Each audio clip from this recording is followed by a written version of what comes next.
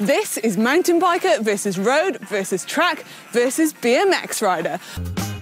The race I think I'm most likely to win is a 25 metres because it replicates on the track a fast start and get going fast. I think maybe the 200 metres because it's like the most similar to the kind of distance I'll actually ride, so I feel like I might have a bit of an advantage. The longest, the 1 kilometre. Not sure I'm likely to win any race today, to be honest, but I'm guessing possibly the shorter one, so probably the 25 metres or 50 I would think. It's probably my best shot, I would imagine. Let's get on with the race. Right, are we all ready? Take that as a yes. Blow! They are so fast. Oh, it's close. It's close. It's going to be literally on the line.